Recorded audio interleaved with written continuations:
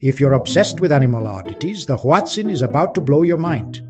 This bird's got dinosaur claws, a cow's gut, and a scent you'll never forget. Ready to get weird? Deep in the tangled Amazon, the Hoatzin, also called the Stinkbird, rules the swamps with its prehistoric style. Its chicks are born with claws on their wings, just like ancient dinosaurs. And get this, they can climb trees and even swim before they can fly. But the weirdness doesn't stop there. Adult Hoatzins eat only leaves. No seeds, no bugs. Their guts actually ferment food just like a cow's stomach, which is why they smell, well, pretty terrible.